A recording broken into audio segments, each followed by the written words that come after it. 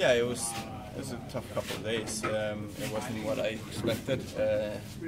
I knew there was a chance with the amount of bodies we have here or had here, but after the first couple of days, I kind of got over the disappointment and started thinking what I could do to get myself back and try to focus on that instead and focus on the process and kind of enjoy my time and just take it day by day and work as hard as I could and hopefully get called back up again and get another shot at it. What did you learn from last year's experience maybe help you around this time around?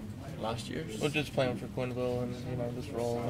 I know what to expect. I know how he is, how he coaches. I know the systems. I'm familiar with all the guys in here, so it feels like I was here yesterday. There hasn't been any change in that at all. It felt good to be back here and see the guys again.